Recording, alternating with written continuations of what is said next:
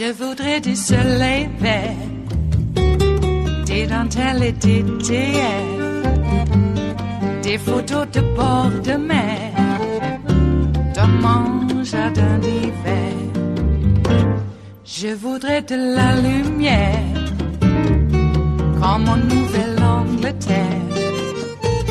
Je veux changer d'atmosphère, dans mon jardin d'hiver.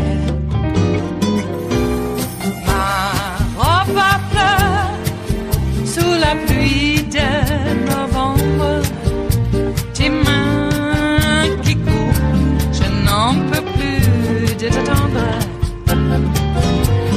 Les années passent, qu'il est loin, là je tombe. Nul ne peut nous entendre. Je voudrais du Fred Astaire, revoir un latte. Well, there's a thing happening in Washington right now. Mitch McConnell is now on the floor of the Senate defending himself against what he just called modern-day McCarthyism after some pundits described him as un-American and some as a Russian asset. Some have been calling him Moscow Mitch. Here's the reason and here's the context. Last week, Mueller came... No, not yet. Not doing it yet. Last week, Robert Mueller testified, and just as his report had said, the Russians interfered with the election in an attempt to get Donald Trump elected president, that everyone's aware of it, that there needs to be... That right now he believes it's one of the greatest threats to our democracy. The next day, 2 standalone bills were brought up to try to protect against Russian interference in the 2020 election, and Mitch McConnell blocked them. The day after Mueller said it's underway, he stopped a bill that's goal was to protect the United States from the Russian invasion in cyber world into our elections. So now he's defending himself, and it happened during the commercial, so we kind of paused it like you would a DVR, and we're backing it up to a relevant point, so let's listen. My career knows anything about Congress. Even the New York Times editorial board noted over the weekend that while they certainly don't agree with all my views, they are principles going back decades. And the Times had to admit the Democrats are, quote, playing politics, end quote, by introducing legislation with, listen to this, no chance of passing the Senate that serves only to harden partisan divisions. That's the New York Times this weekend. So, Mr. President, my differences with Democrats on complicated matters of election law are the kind of disagreements we used to be able to have without mainstream media outlets screaming that one side is traitorous. This Congress, this entire country, only works when we refuse to let baseless smears displace real debate. Benjamin Franklin said we have this republic if we can keep it. And among other things, keeping our republic means we can't let modern-day McCarthyism win. So here's my commitment. No matter how much they lie, no matter how much they bully, I will not be intimidated. For decades, I've used my Senate seat to stand up to Russia and protect the United States of America. I'm proud of my record. I'm proud that it's right there in black and white, and liars cannot gaslight it away. In the 1980s, as a freshman senator, I proudly stood with President Reagan on missile defense and other aspects of his Soviet policy. While the liberal media was shrieking that Reagan-Bush foreign policy wouldn't work, I was honored to support it with my vote and then watch communism crumble. Then in the 1990s, I used my place on the State Foreign Ops Subcommittee to sound the alarm when President Clinton was too soft on Russia. Here's the Wall Street Journal, December 1994. Kentucky senator handed keys to foreign aid to be the most potent foe of Clinton's Russia policy. Here's what that article said. The real challenge to the administration's policy is McConnell's plan to attach stiff political conditions to that aid, threatening a cutoff unless Russia stops meddling in its neighbors' affairs. So let me say that again. As early as the 1990s, I was on record as laser focused on Russia's meddling beyond its borders and making sure the Russians were held accountable. And Mr. President, I ask consent this article be placed in the record. Without objection. On the other end of the Clinton administration, I used hearings to grill Democratic officials who were soft on President Yeltsin and optimistic about President-elect Putin. I didn't share Democrats' faith that Putin would be our friend. I ask consent that 2 excerpts of my committee statement from April 4, 2000, calling for a tougher stance on Russia's foreign meddling and expressing skepticism about Vladimir Putin, appear at this point. Without objection. And of course, I helped lead the charge against the Obama administration's completely feckless Russia policies. President Obama mocked his 2012 opponent for taking Russia too seriously. His administration sought a naive reset with the Kremlin. And for 8 years, I helped lead the charge against that weakness. In 2010, I stood with John McCain and John Kyle to oppose the New START Treaty, a watered-down placeholder for the sort of tough stance we knew was necessary. As Vladimir Putin was building up his missile arsenal, we even had to push President Obama to commit to deploying capable missile defenses to Europe. In 2012, I firmly supported sweeping legislation to authorize heavy sanctions following the killing of Sergei Magnitsky in a Russian prison. The Obama administration flinched and tried to tiptoe around our legislation to avoid messing up their charm offensive, but we backed them into a corner and the president signed the bill into law. In 2014, I and other Republicans constantly pressed President Obama to get tougher on Russia with respect to Putin's aggression in Ukraine. So, Mr. President, I ask consent that the news article dated March 4, 2014, entitled McConnell, Obama's Passive Foreign Policy is a Mistake, appear in the record. Without objection. And since 2017, I've continued reminding everyone that Putin is not our friend, that Russia is going to continue trying to meddle, that we need a comprehensive strategy to contest Russian aggression, that alliances like NATO are critical for standing up to our adversaries. So once more, for good measure, Mr. President, I ask consent that the news article dated August 15, 2018, entitled U.S. Senate Top Republican Likens Russia to Old Soviet Union, be included in the record. Without objection. So, Mr. President, I don't normally take the time to respond to critics in the media when they have no clue what they're talking about. But this modern-day McCarthyism is toxic and damaging because of the way it warps our entire public discourse. Facts matter. Details matter. History matters. And if our nation is losing its ability to debate public policy without screaming about treason, that really matters. In the middle of the 20th century, the original McCarthyism hurt America's strength and diminished our standing in the Cold War by dividing us against ourselves and letting lies, innuendo, and baseless accusations. The facts do matter, crowd out, and that's what's happening again now. The Russians are using cyber influence to divide us amongst ourselves.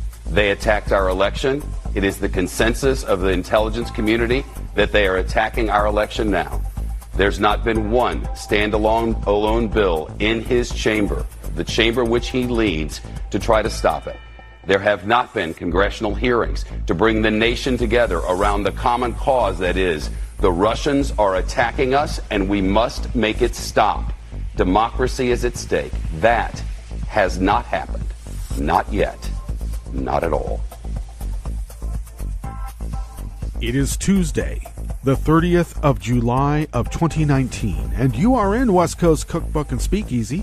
I am your chef de cuisine, Justice Putnam, and our daily special is Tarrytown Chowder Tuesdays. That's right, a little scant dash of hot smoked Hungarian paprika makes all the difference in the world. It really, really, and truly does. Well, a lot of pushback on this latest mass shooting, this time in Gilroy, California, at the Garlic Festival of all places.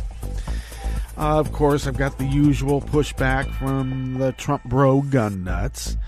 And also, a few liberal people who aren't quite ready to admit that maybe white supremacist terrorism might be a problem here in these United States. But let me just make this clear.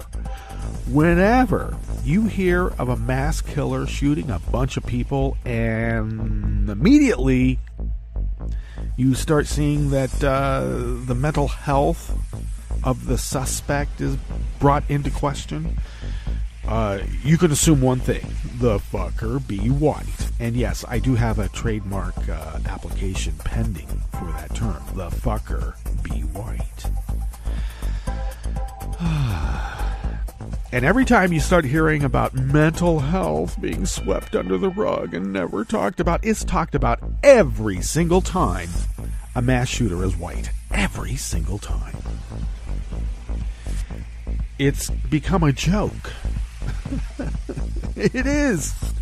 So, I got that going for me, which is nice. Yes, on Facebook. Facebook is where the right wing loves to live, and really loudly too. They live loud, in your face.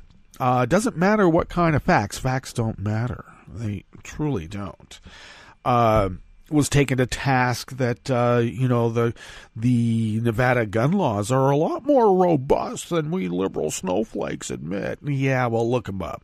I actually posted a summary of the robust Nevada gun laws. Don't need an ID to even get one. Even though I was told by apparently Nevada residents that you need an ID. Well, apparently not according to the law.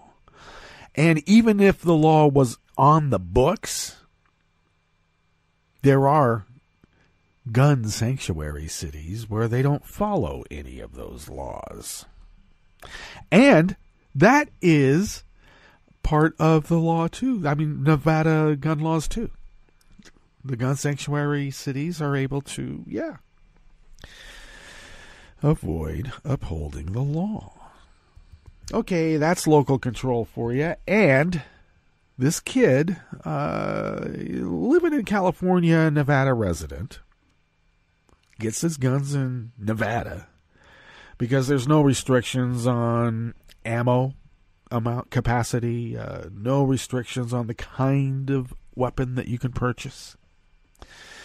The gun shop that he picked up his weapon, because he purchased it online, but he had to go pick it up. The gun owner did the background check, and, he said, the gun owner, he said, look, we're really, really sorry. We would never sell a gun to somebody who just doesn't look right. He looked happy, the gun owner said. Gun shop owner said he looked happy. Yeah, I think he was really happy about getting this gun and as many bullets as he could carry, apparently. And he got to be able to kill a bunch of people. That made him very happy. Now, it didn't. But there was nothing untoward about his appearance, and I keep thinking what that might be. Especially when the owner said, we wouldn't sell a gun to the wrong-looking kind of person. Huh. Could it be the pigment of a person's epidermis, possibly? There's no color in the epidermis, but you know what I mean. With the darker hue might cause you to think, well, this person might be up to no good. The kid looked happy, buying a gun with all the bullets he could carry. Apparently that keeps the lawsuits of liability being thrown at that gun shop owner, at least in Nevada. What's on the rest of the menu here in the Bistro Cafe of West Coast Cookbook and Speakeasy? Tarrytown Chowder Tuesdays, though there be shellfish in this chowder. Oh, you didn't know? Well, there is. There's also corn in it, roasted corn. Very, very good. You'll see. It's great. Well, of course, at the top, that was Fox News anchor Shep Smith, and he was not having any of Moscow Mitch McConnell's whining about a modern-day McCarthyism. Yeah. You know, the difference between when they go after you for having supposed commie connections is that they make it up. When we're on a rat hunt, what's a rat hunt? It's a spy hunt. It's because there's credible evidence, if not actual doings, that cause us, we being, the Democrats, I suppose. So much for the idea of bipartisanship on the law, especially national security. Securing the United States is apparently a political ploy by the Democrats just to win at the ballot box. Can't have that. So Mitch McConnell says he is not Moscow Mitch, and he gave some evidence to prove it. Well, Mitch, you blamed Obama? Actually, he lied about what Obama did or didn't do. Mitch McConnell and his group were the ones who threw up the roadblocks every time Obama wanted to stand up to Vlad, to the point that Obama had to go right up to Vlad into his face physically at a G20 meeting and stare that little mofo down. Because we couldn't get the Republicans to get on board because the black guy wanted it. Let's not forget. On the rest of the menu, speaking of Trump and his 2016 campaign, well, they gave a draft of that America First speech to a foreign government for approval first. Trump retweeted a racist British columnist who called Baltimore a proper asshole. And a new bombshell report out of Elijah Cummings Oversight Committee detailing the hidden effort by Trump allies to empower Saudi Arabia's nuclear ambitions may explain the raft of racist vitriol directed at the committee chair. After the break, we move to the chef's table, where Capital One says what information you and over 100 million other individuals in the U.S. and Canada have in your wallet, it's been hacked.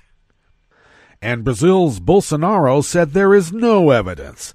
An indigenous leader was murdered by illegal miners who invaded protected tribal lands and threatened tribal communities with murder for the last several months. No evidence.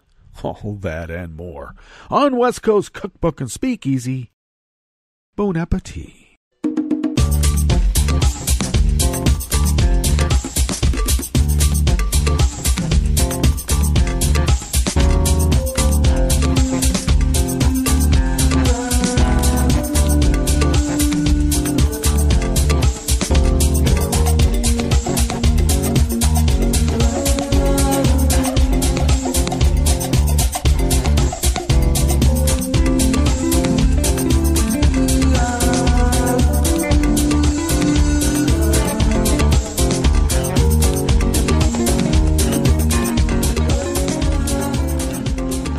Bottom of our homepage at netrootsradio.com to the right-ish of the page, right there by the social media scroll, appropriately placed, I might add, is our chat room link, and Kelly Lincoln monitors that. Thank you, Kelly, for taking on that task. To the leftish of the page at the bottom of our homepage at netrootsradio.com, you will then notice our link to our Patreon site. And all kidding aside, if you could please become a recurring Patreon of Netroots Radio, it doesn't take much, $5, $10, whatever. The cost of an espresso-type coffee drink directed our way once a month goes a long way for us to be able to pay our bills, accumulate those funds that we're still accumulating to buy some newish equipment. These workhorses are still workhorses, but you know what happens to workhorses. They wear out. So sad. Well, we've been putting these workhorses through their paces for over the last 4 years because we have been broadcasting at Netroots Radio for over the last 8 years. Continuous 24/7, 365 broadcasting. The hardest working network on the web. I think that might be a true ism. Truly. So we would be unable to do this without you, and your generosity allows us to keep resisting as resistance radio was intended originally. Original intention by the founders. And I'm not talking about 8 years ago. I'm talking about way back. Way back. The founding of the nation. Yeah. Your generosity allows us to do our civic duty, and we are forever grateful. If you would like to follow Netroots Radio on Twitter, it is so easy. Just go to @Netroots Radio. Tom takes care of that, and we are forever grateful that he does that as well. I take care of @Justice Putnam, and I post the show notes and links diary on Daily Co's about 10 minutes before showtime, and then I get that link out on social media for you. Follow the show on Twitter @CookbookWest. Pick up podcasts by way of Spreaker, Stitcher, TuneIn, iHeart, YouTube, iTunes, and wherever fine podcasts can be found. And our podcast will be right next to those fine ones because we're there with every single podcast in the world. Okay, a little bit of station news for you. Randy Rhodes has changed her schedule because she is now on Free Speech TV as well. And you can listen to Randy here on Netroots Radio as you have been while you work, because sometimes, the TV is a little bit too much, and, you can only put so much on your screen, your desktop. So we're here to clear up your desktop and free you up to do the work that maybe you need to do. So because of that schedule change, we are tweaking the schedule, and it has changed somewhat, and there's a little bit of tweaking left to do. And I'm speaking with some other content providers, and we'll keep you informed. But do check the schedule because it has changed ever so slightly, or majorly, depending on your point of view. All right. Let's get into this first offering here in the Bistro Cafe of West Coast Cookbook and Speakeasy. It is Tarrytown Chowder Tuesdays, just so you know. Oliver Willis of Share Blue Media brings us this offering. Documents released by the House Oversight Committee yesterday, Monday, reveal that the Trump campaign submitted a speech to a foreign government for approval and additions. The subject of the speech was America First. Emails and texts uncovered by the committee show that investor and Trump advisor Thomas Barrack provided an advance copy of Trump's planned speech to an associate in the United Arab Emirates, otherwise known as the UAE. The associate then told Barrack he shared them with the UAE and Saudi government officials, after which Barrack arranged for language requested by the UAE officials to be added to the speech with the help of Trump's campaign manager at the time. Yeah, that's right. The jailed Paul Manafort. Manafort later emailed Barrack to let him know that the campaign had done the UAE's bidding. Manafort is among the more prominent members of Trump's inner circle, now in prison. Trump's speech was delivered in North Dakota in May of 2016. He said in the speech he was embracing an America First energy plan, and that we will accomplish complete American energy independence. He did not tell his fervent supporters that the speech they were applauding went through the UAE's hands first. I kept telling everybody, the America First speech is not a speech about making America great.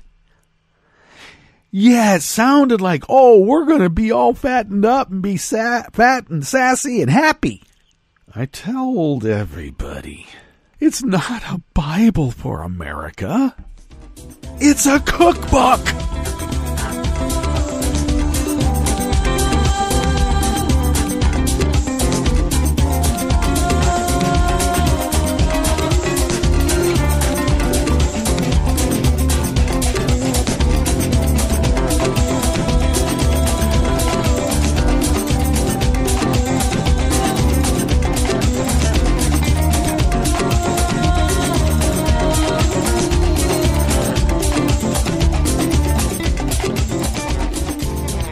Melanie Schmitz of Think Progress brings us this next offering here in the Bistro Cafe of West Coast Cookbook and Speakeasy.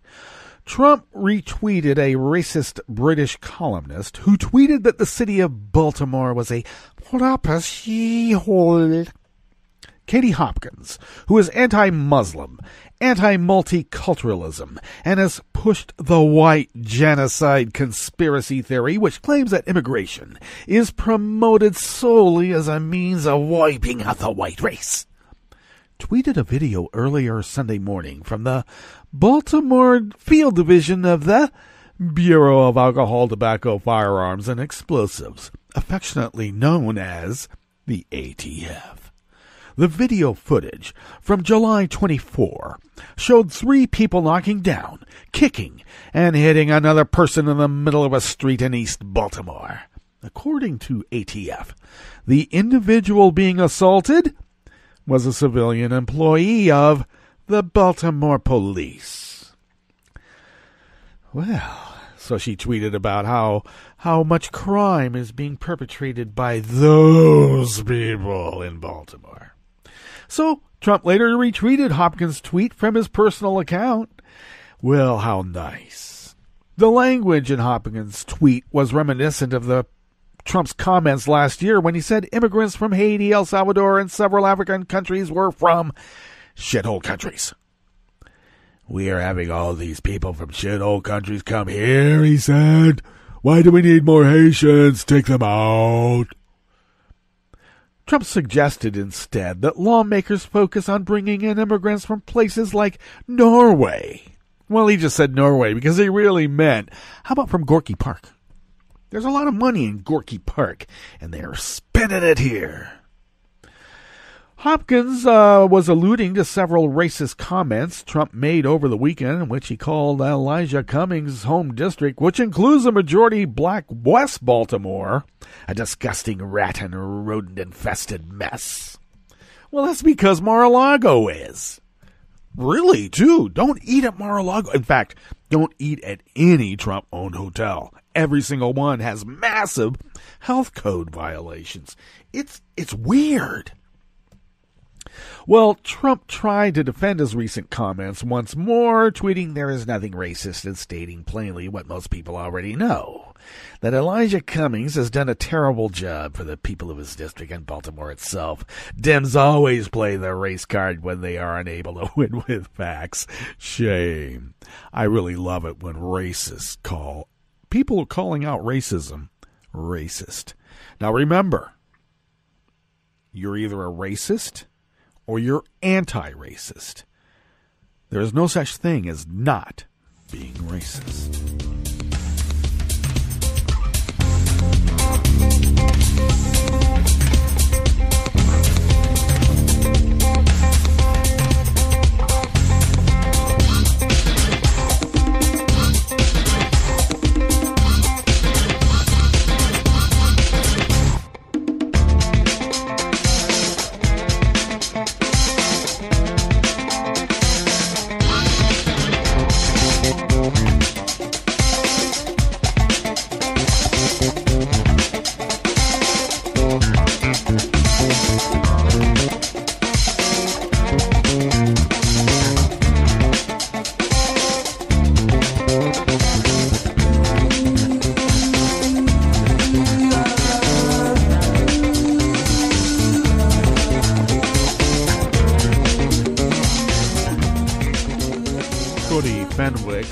Alternate brings us this final offering here in the Bistro Cafe of West Coast Cookbook and Speakeasy. Tarrytown Chowder Tuesdays. House Oversight Committee Chair Elijah Cummings released a new report yesterday, Monday, detailing a hidden effort by top allies of Trump to empower Saudi Arabia to pursue its nuclear ambitions without the typical safeguards. The stunning report may help explain why, in recent days, Trump has been furiously smearing Cummings with racist attacks. Today's report reveals new and extensive evidence that corroborates committee whistleblowers and exposes how corporate and foreign interests are using their unique access to advocate for the transfer of U.S. nuke technology to Saudi Arabia, Cummings said in a statement. The American people deserve to know the facts about whether the White House is willing to place the potential profits of the president's personal friends above the national security of the American people and the universal objective of preventing the spread of nuclear weapons. Well, the committee found that Tom Barrack, the fundraiser mentioned in the earlier story here, offering in the Bistro Cafe, all the while, he was talking with Trump about potentially joining the administration. Well, both he and the inaugural committee are reportedly under federal investigation for involvement in illegal foreign lobbying. The report also found that IP3, a private nuclear technology company, was pushing the administration to allow Saudi Arabia to use materials without safeguards to prevent their configuration as nuke weapons. We're going to go to war with Iran because they are generating electricity with nuke power. But we're going to sell the Sauds actual components to make explosive devices, weapons of mass destruction. Jim Jordan, the ranking member on the committee, tried to downplay the findings, saying in a statement that the evidence before the committee to date does not show that the Trump administration acted inappropriately in the proposed transfer of nuke energy technology to Saudi Arabia. Well, the majority of the committee saw things differently. Mitch McConnell, Moscow Mitch, this is not modern-day McCarthyism. It's a little bit like the Rosenbergs giving nuke technology to the Ruskies. Scary, isn't it? Very. All right, let's get to our break, and when we get back from that break, we are going to go through weather from around the world and finish up with the stories that we have curated for you today. You are listening to West Coast Cookbook and Speakeasy, and we will be right back. You are listening to netrootsradio.com. Please hang up and try again.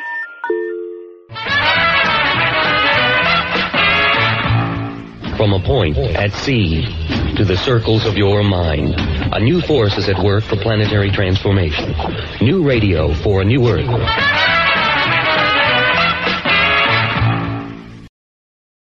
This is Take Two Movie Review. I'm Kim Lowe. This week, move over, Jaws. The premise of Crawl may not be that original, but it's nonetheless effective when it comes to generating some genuine thrills and chills. Set in the midst of a Florida hurricane, Crawl centers on a college swimmer, Haley, played by British actress Kaya Scodelario. Against the warnings of everyone, she decides to check in with her father, Dave, who she can't reach, and who seems to have ignored the calls for a mandatory evacuation. After a harrowing trip through the storm, she finds him in the basement of the family home. Unfortunately, however, Dave isn't the only thing trapped in the flooded basement. A group of agitated alligators, escapees from a nearby gator farm, have also decided to make the basement their new home, and Haley must try to rescue her injured dad and herself from both the gators and the rapidly rising waters. Set mainly in this basement, Crawl has a dark and claustrophobic feel to it, which is nearly as scary as the man-eating reptiles. In fact, the basement becomes almost a third main character in the film, and director Alexander Aja makes the most of it. Also, unlike some other killer gator films, these beasts look like the real deal, thanks largely to advanced CGI and some really good models. Still, it's the actors who make the movie work. Scodelario comes across as a tough warrior, while Barry Pepper's Dave plays a dad who, despite experiencing his share of personal disappointments, still has enough life force in him to want to survive and keep his daughter safe. While predictable, Crawl is never boring and brings off jump tricks with the best of them. Comparisons to Jaws, which the director has admitted was an inspiration, are inevitable, but Crawl, with its disciplined, minimalist approach, manages to shine on its own. This has been Take Two Movie Review. I'm Kim Lowe. Catch up with us at TakeTwoMovieReview.com and feed us back on our page on YouTube.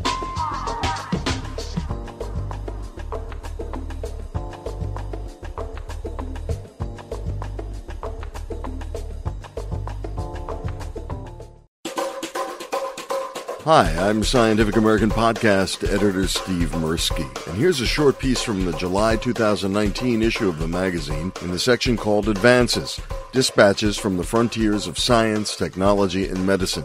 The article is titled Quick Hits, and it's a rundown of some science and technology stories from around the globe, compiled by editorial contributor Jim Daly. From Guatemala, archaeologists unearthed the largest known Mayan figurine factory. The more than 1,000-year-old workshop mass-produced intricate statues that were likely used in diplomacy as gifts to allies. From Nepal, researchers confirmed the nation's first recorded tornado, which occurred during a devastating storm in March. The team relied on satellite imagery and posts on social media to make the identification. From Antarctica, emperor penguins have abandoned one of their biggest breeding colonies, possibly because of sea ice loss. Biologists found that the population, which reached about 25,000 breeding pairs of birds in 2010, collapsed in 2016 and has not rebounded since. From China, the large high-altitude air shower observatory on the eastern edge of the Tibetan Plateau began operating in April. Located some 4,400 meters above sea level, the observatory will study high-energy cosmic rays. From Australia, the government announced it will not regulate gene editing technology, provided it does not introduce new genetic material to target sites in the genome. Editing human embryos used for reproduction is still banned. And from Kenya, paleontologists have identified a fossil jawbone in the Nairobi National Museum that came from a previously unknown giant carnivore which roamed Africa 22 million years ago. The predator was likely larger than a polar bear and had fangs the size of bananas. That was Quick Hits by Jim Daly. I'm probably okay to have one more drink before I drive home. I'm probably okay. I open the window to stay alert. Probably okay. I just popped some gum in my mouth. Step out of the car, please. I probably made a mistake. Probably okay isn't okay when it comes to drinking and driving. If you see a warning sign, stop and call a cab, a car, or a friend. Buzzed driving is drunk driving. A message brought to you by NHTSA and the Ad Council. Hi, it's Tom.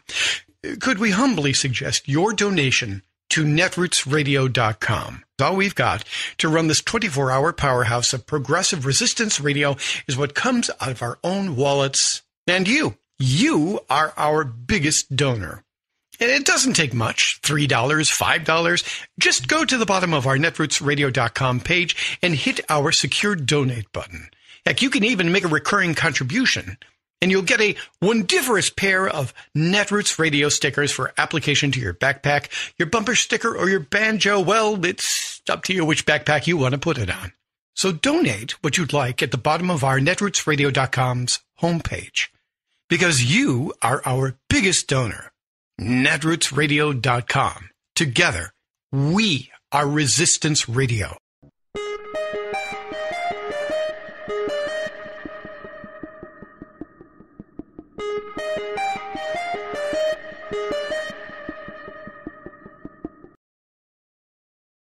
If you leave a child in a car on a hot day with the windows rolled up, I'm Bill Newman, and this is the Civil Liberties Minute. You've created a situation that could be lethal and certainly poses a serious risk of injury, which, as David Fauci, the director of the ACLU's National Prison Project, points out, is exactly what we're doing to prisoners across the United States, particularly in the South, with temperatures far in excess of 100 degrees and with prisons that are usually built out of heat-retaining materials. These prisons put at serious risk inmates who are taking psychotropic drugs or meds for high blood pressure or who have asthma or who are 55 or older.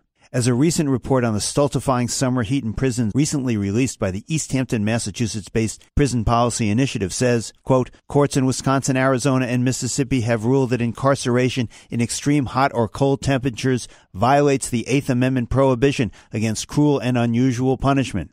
But these court cases have not had a national impact on air conditioning in prisons, and many prisons, even those recently built, intentionally have none. with the result that incarcerated people are being subjected to conditions that violate basic human rights, with we on the outside being responsible for closing any windows and letting medically vulnerable human beings bake. The Civil Liberties Minute is made possible by the ACLU because freedom can't protect itself. I'm Rick Smith, and this is Labor History in 2.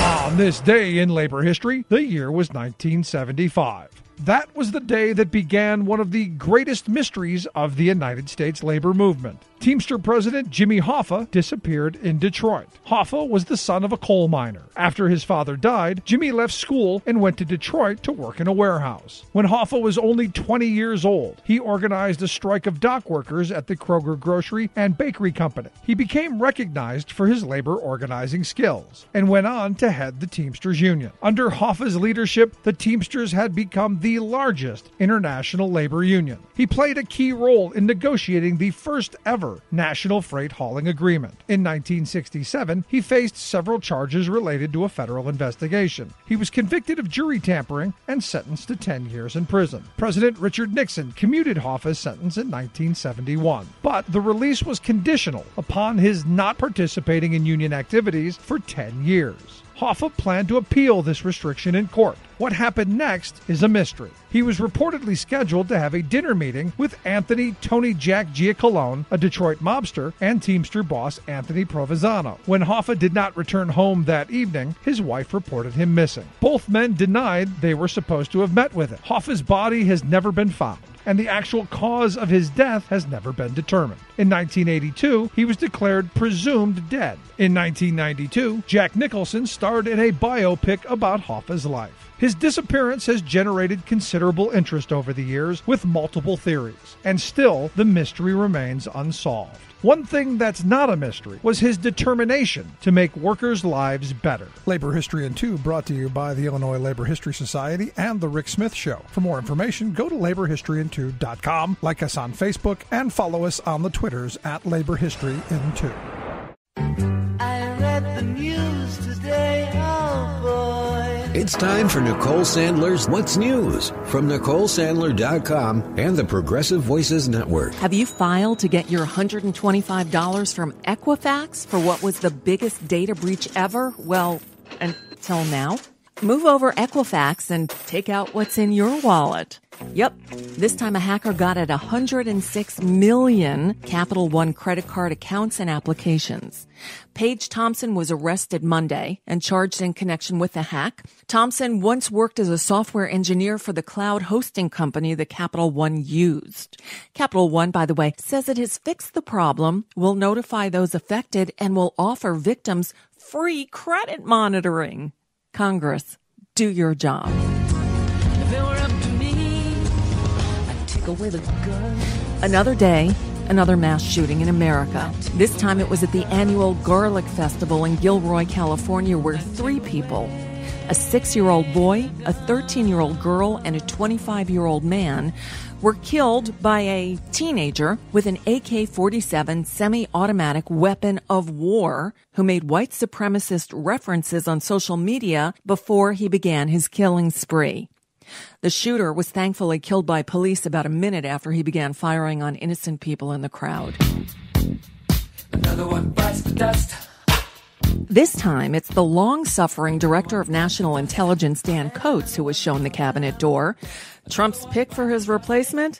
Congressman John Ratcliffe of Texas. Who?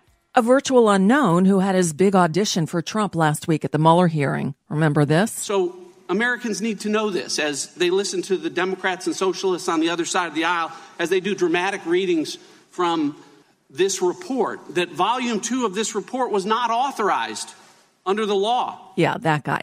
Amid some grumbling from Republicans who know little to nothing about Ratcliffe other than his total lack of qualifications for the job, Senate Minority Leader Chuck Schumer labeled Ratcliffe a, quote, partisan shill, adding that it would be a grave mistake for the Senate to elevate this partisan warrior to serve as director.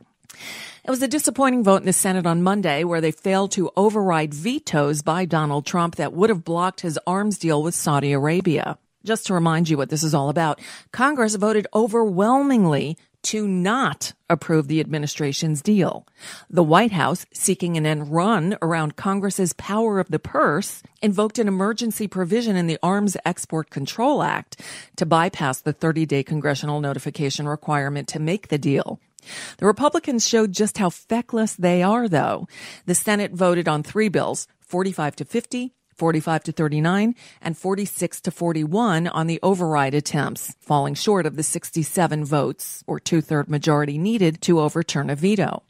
5 Republicans did cross over to vote with the Democrats: Susan Collins, Lisa Murkowski, Mike Lee, Jerry Moran of Kansas, and Todd Young of Indiana. And Lindsey Graham actually voted yes on one of those 3. Not good enough. Speaking of the Republican-controlled Senate, where House bills go to die, Mitch McConnell is facing a firestorm, not over his blatant obstruction of Democrats' work, but for his apparent Russian leanings. Yep, McConnell came under fire last week when he blocked 2 attempts by Chuck Schumer and Richard Blumenthal to pass election security legislation by unanimous consent. The nickname Moscow Mitch, coined by MSNBC's Joe Scarborough, began trending. As of 9 a.m. Tuesday morning, Moscow Mitch McTreason was trending on Twitter at number 3. As the number of House Democrats joining the call for opening an impeachment inquiry into Donald Trump continues climbing, at last count it was up to around 110, senators are also rapidly joining in, including 2 of the top Democrats in the caucus, Patty Murray of Washington, number 3 in Senate leadership, and Debbie Stabenow, number 4. Stay tuned. If it's Tuesday, all eyes are on Detroit for the first night of the second Democratic presidential debates, with Bernie Sanders and Elizabeth Warren center stage, joined by Pete Buttigieg, Beto O'Rourke, Amy Klobuchar, John Hickenlooper, Tim Ryan, John Delaney, Marianne Williamson, and Steve Bullock. The group Need to Impeach is spending in the mid-6 figures to air an ad on CNN and MSNBC before and after the second presidential debates, which again air Tuesday and Wednesday night on CNN, live from Detroit. Needless to say, this is prime time for millions of politically active TV viewers. Here's a preview of the ad called What Mueller Said. And what about total exoneration? Did you actually totally exonerate the president? No. Isn't it fair to say that the president's written answers showed that he wasn't always being truthful? Generally. You believe that you could charge the president of the United States with obstruction of justice after he left office? Yes. The campaign welcomed the Russian help, did they not? Yes. And then they lied to cover it up? Generally, that's true. Need to Impeach is responsible for the content of this advertising. And that's just a bit of what's news for now. I'm Nicole Sandler of The Nicole Sandler Show, which is always available to you via podcast at NicoleSandler.com, along with lots of other information. We're also heard on the Progressive Voices Network, and we've moved again. You can now hear The Nicole Sandler Show Tuesday through Friday at 5 p.m. Eastern, 2 Pacific, right here.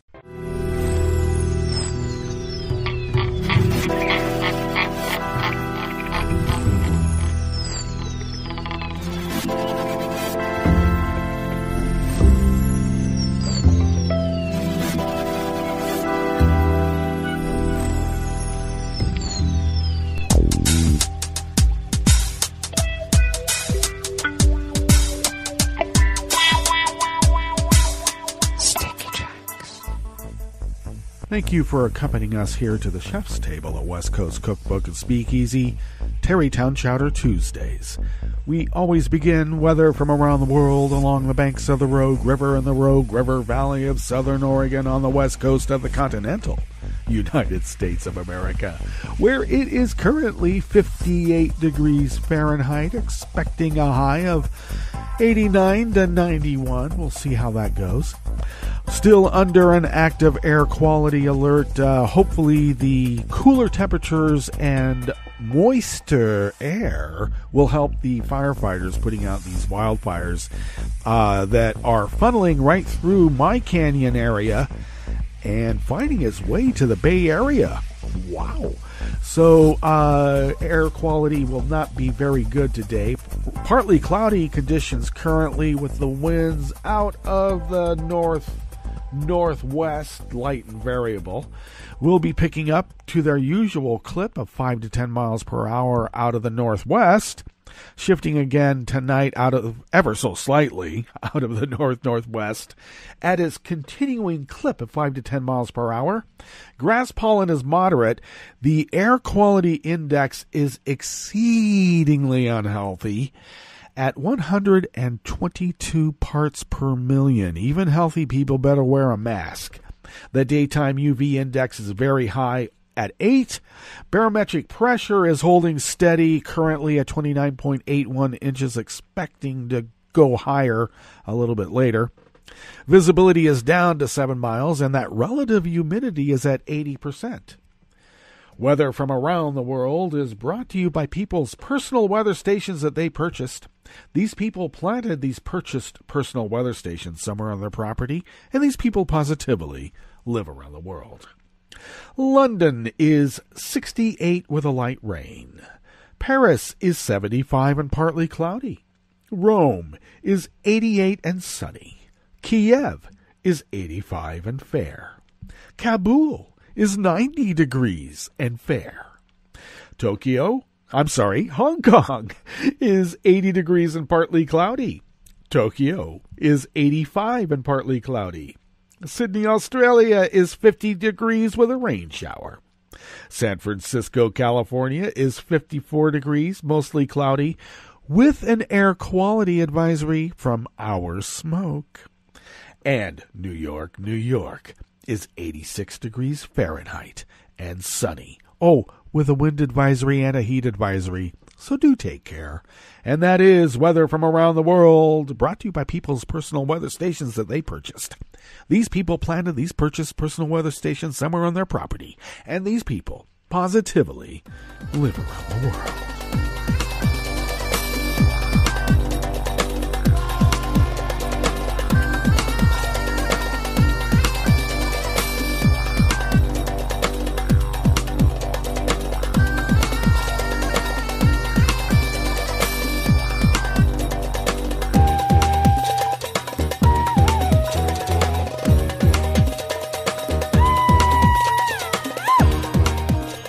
Very anonymous worker bees at Reuters bring us this first amuse-bouche here at the chef's table at West Coast Cookbook and Speakeasy. Capital One Financial Corp.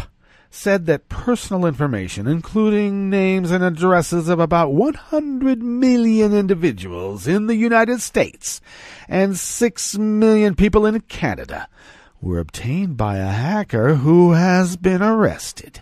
The suspect, a 33-year-old former Seattle technology company software engineer, identified as Paige Thompson, made her initial appearance in U.S. District Court in Seattle yesterday, Monday.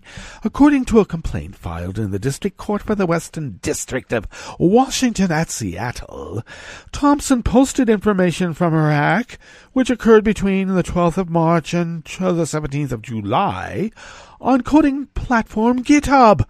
Another user saw the post and notified Capital One of the breach. Law enforcement officials were able to track Thompson down, as the page she posted on contained her full name as part of its digital address. Capital One said it identified the hack on July 19th. How quick of you! A representative for the U.S. Attorney's Office said it was not immediately clear what the suspect's motive was. Well, maybe she wanted to know what was in people's wallet. The incident is expected to cost between $100 million and $150 million in 2019, mainly because of customer notifications, credit monitoring, and legal support, Capital One said. The hacker did not gain access to credit card account numbers. Do you really expect us to believe that, Capital One? The Capital One hacker was able to gain access to the data through a misconfigured web application firewall. Capital One shares fell 4% in late extended trading now that everybody knows what is in your wallet.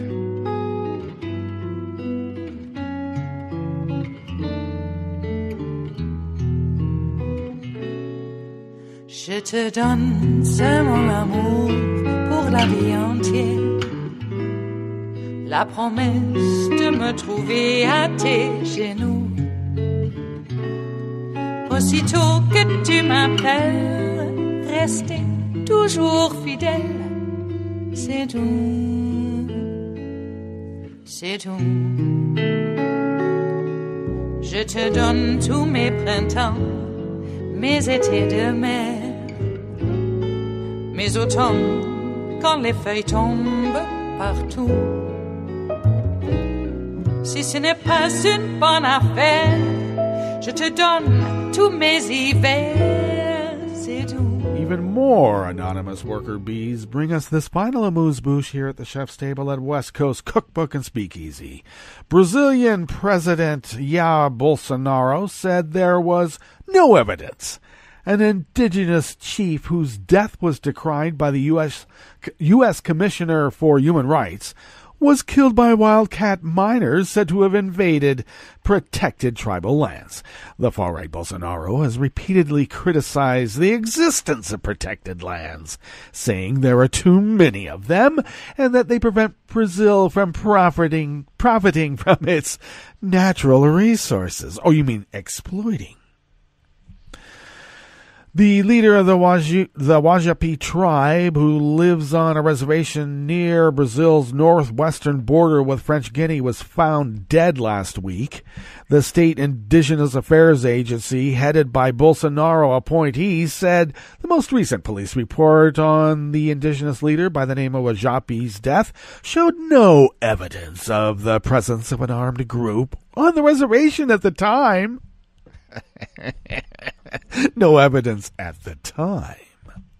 But an internal memo from Funai's office in Amapá State, seen by Reuters, said 10 to 15 armed men had invaded Wajapi land and occupied a village last week.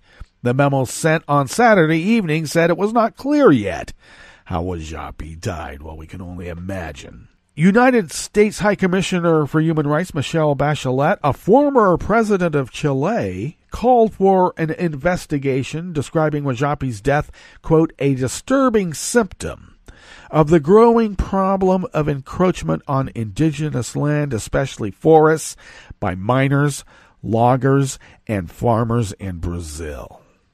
It's the Wild West again, folks. In a statement, Bachelet also urged Bolsonaro to reconsider his government's proposal to open up more of the Amazon rainforest to mining. Under Bolsonaro, deforestation of the Amazon has accelerated, according to a state-run agency. Bolsonaro has called the deforestation numbers false. Why not? The Indigenous Missionary Council rights group called on Bolsonaro to defend the constitutional rights of Brazil's native people to their tribal lands.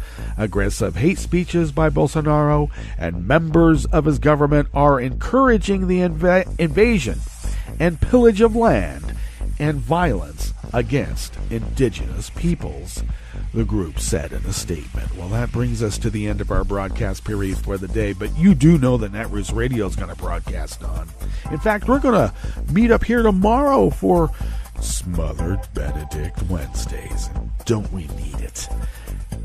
So do stay tuned to Netroots Radio all day and all night for all the breaking news as it breaks, and we'll meet up here tomorrow, right here in West Coast Cookbook and Speakeasy.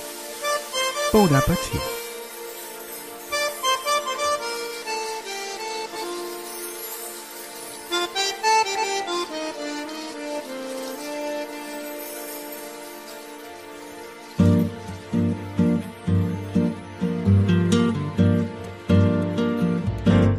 Je voudrais du soleil vert, des dentelles et des théères, des photos de bord de mer, dans mon jardin d'hiver.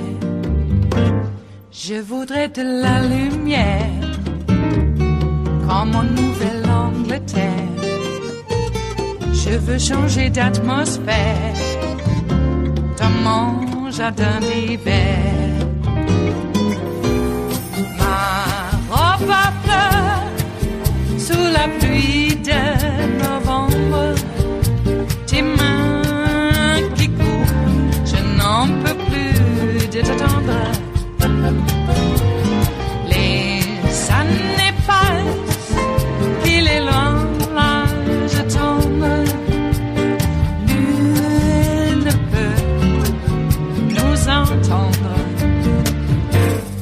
Je voudrais du Fred Astaire, revoir un latte Goël. Je voudrais toujours te plaire dans mon jardin d'hiver.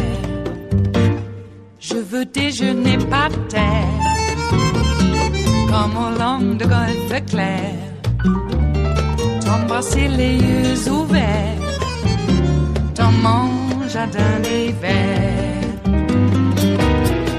Ma robe à fleurs sous la pluie d'un novembre, tes mains qui courent, je n'en peux plus de t'attendre. Les années passent, il est loin l'âge tendre, nul ne peut nous entendre.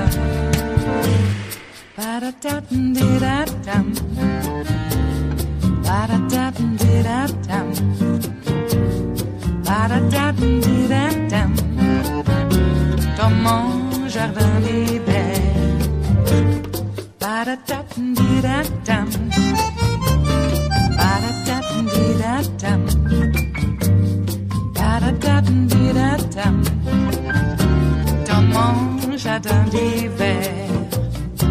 Dans mon jardin d'hiver, dans mon jardin d'hiver.